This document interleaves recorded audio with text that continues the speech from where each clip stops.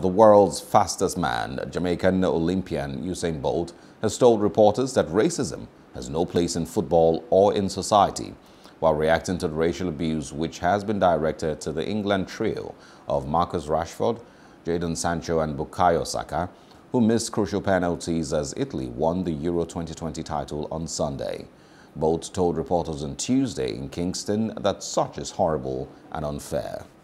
The English Football Association in a statement said it was appalled by the abuse of the three players.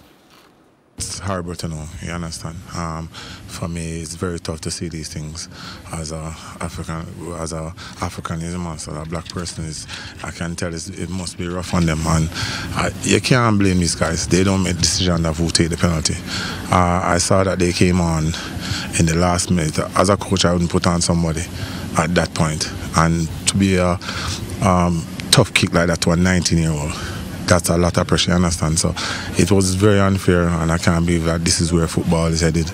I've loved football throughout my entire career. I've followed all these players, and I was always cheering for them. So it's tough to see something like that going on. It's football.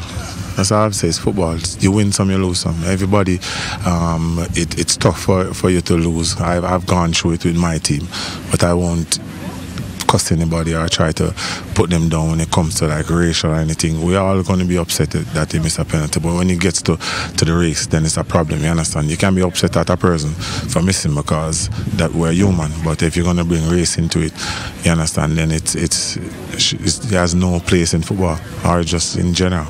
Hello, hope you enjoyed the news. Please do subscribe to our YouTube channel and don't forget to hit the notification button so you get notified about fresh news updates.